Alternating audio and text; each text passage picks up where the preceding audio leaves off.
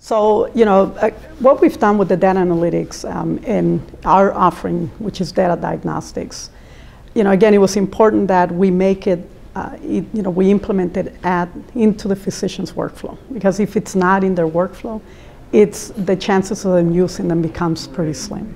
So what we've done is that we've actually added these data diagnostics into our menu. And this is a menu that they're used to working with and using for years now, right? So we've added these data diagnostics to the menu, and they can order them similar to the way that they order lab testing.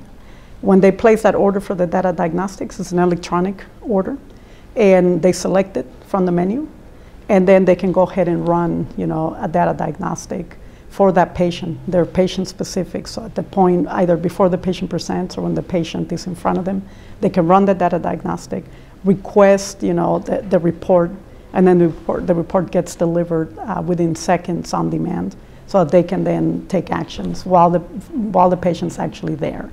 And that's actually a big departure from, if you look at typically what has happened is they look at information, but it's usually retrospectively.